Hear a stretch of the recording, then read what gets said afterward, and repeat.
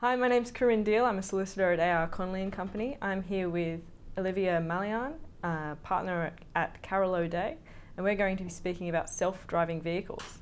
Thank you for coming in, Olivia. Not a problem. So what are self-driving vehicles? Well, I think it's quite self-explanatory what a self-driving vehicle is.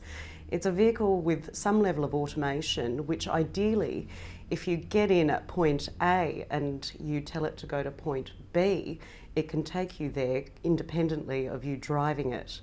And when we say independently of you driving it, essentially it will take into consideration other vehicles on the road, pedestrians, infrastructure and, say, the weather. What has been the development to self-driving cars as they are today? So they didn't come out of nowhere. In the 1950s, Chrysler actually developed cruise control. And then after that, in the 1960s, the American government set up a grant for entrepreneurs and companies whereby they wanted them to develop self-driving vehicles until about 1985. And no one was actually successful. But since then, we've had anti-lock braking, we've had lane departure controls, video cameras on the back of our cars to tell us if we are reverse parking correctly and about to hit another car behind us. So we do have vehicles on the road with some level of automation, but not currently that we can actually sit in and take us from point A to point B.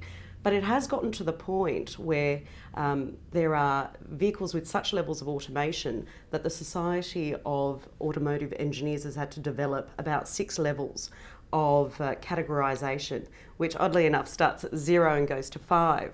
And 0 is absolutely no automation, and number 5 is completely automated, where the driver doesn't need to drive at all. And the main difference is between 3 and 4, whereby 3, the driver still has some control of the vehicle, and that's called conditional automation. And number 4, whereby the dynamic controls of the vehicle are taken over by the system itself and not the driver. So the system would take care of changing lanes, parking, braking, acceleration, etc. Is the shift towards self-driving vehicles inevitable? And how will insurers or stakeholders like insurers benefit from this? Well, I think considering that we all drive automated vehicles to some extent, it is inevitable. And there was a US study published by KPMG in 2017 that revealed a direct correlation by the increase in automation in vehicles, which led to a decrease in the number of accidents on the road. And they projected that by 2050 there would be a reduction of about 90% of accidents on the road, which would lead to about 63% of a reduction in costs. So I think insurers are greatly to benefit, and also road users are greatly to benefit if their projections actually prove to be correct. So can we project the same outcome in Australia or in New South Wales? I think it can be anticipated that there would be a reduction in the number of accidents on the roadway if the KPMG study is to be accepted, because the technology over in America and, say, the Asia Pacific region is quite similar, if not the same. But of course our personal injury system in New South Wales differs from many states in America, so the number in terms of the reduction in costs may not be exactly the same between the USA and New South Wales. So how would you identify who's at fault then if there was an accident? Well, currently in New South Wales, under the current legislation that came through on the 1st of December 2017, which is the Motor Accidents Injuries Act, a driver is defined as somebody that is in charge of a vehicle, quote unquote.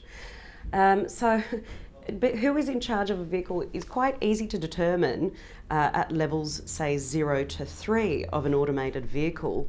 But between 4 and 5, that becomes a much more complex question. Someone in a level 4 or 5 vehicle who is involved in an accident, you would assume that the system made all the decisions in terms of braking, driving, changing lanes, etc.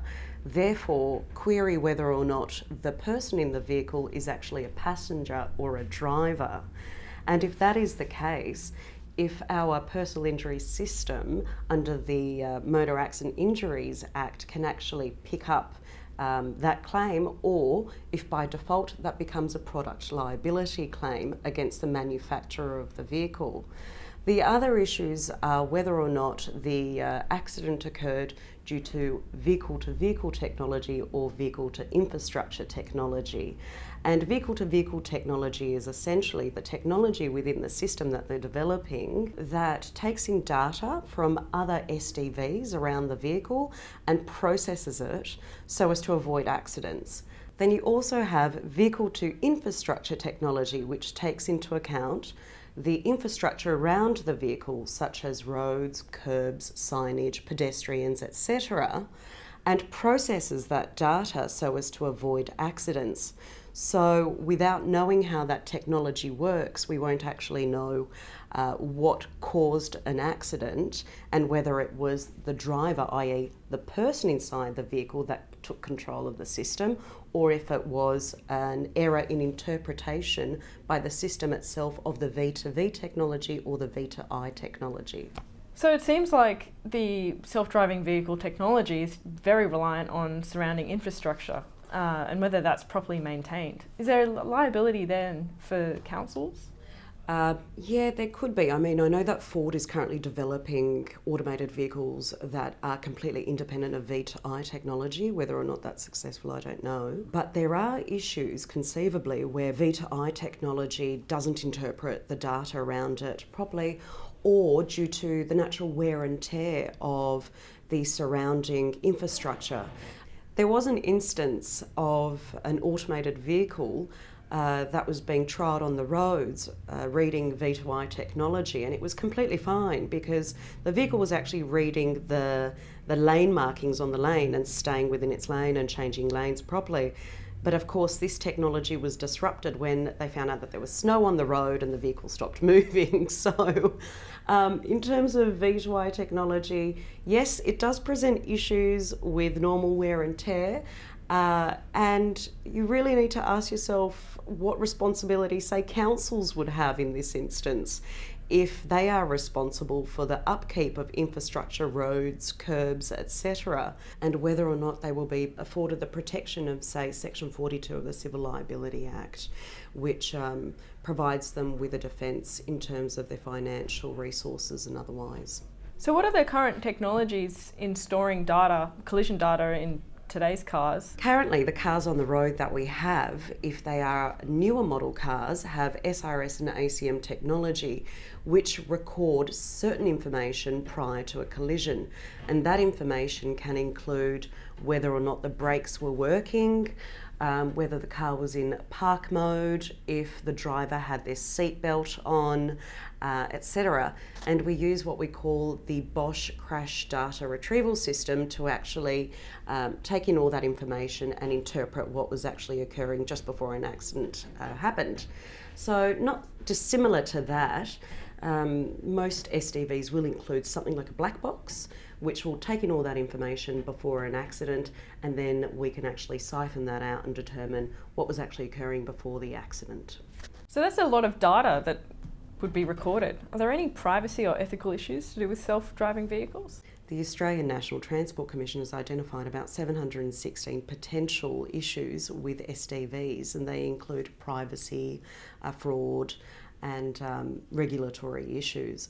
So whilst we are all mindful about the information that we provide to corporations, I think it is inevitable with SDVs that we have to relinquish some of the data, at least location tracking information. But what happens with that data is another story, and there are issues as to whether or not that information can be sold off to third parties for marketing purposes. Why is this important for practitioners? I think the discussion that we've had today basically shows that the current legislation in New South Wales hasn't grappled with the upcoming technology when it comes to self-driving vehicles, at least not the Motor Accident Injuries Act, or at least the Privacy Act.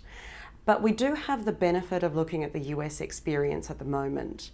They currently have about 90 self-driving vehicles on the road, and that's looking to increase over the next year or so. So once they hit the mass market, we'll be able to look at the US experience and see what laws and regulations that they pass and learn from where they go wrong. I understand there's no international standards in place currently, so until there are final international codes or regulations in relation to it, it'll be difficult for Australia to roll out self-driving vehicles into the market.